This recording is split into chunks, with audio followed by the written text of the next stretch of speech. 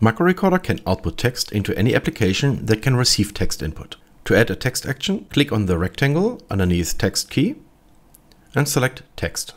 Then enter the desired text.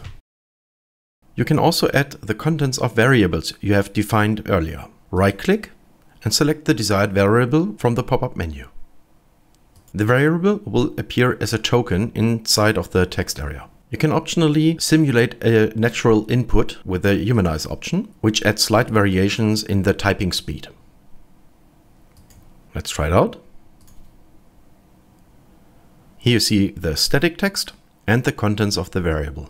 If you use Microrecorder along with our typing solution PhraseExpress, you can also drag and drop phrases directly into your scripts.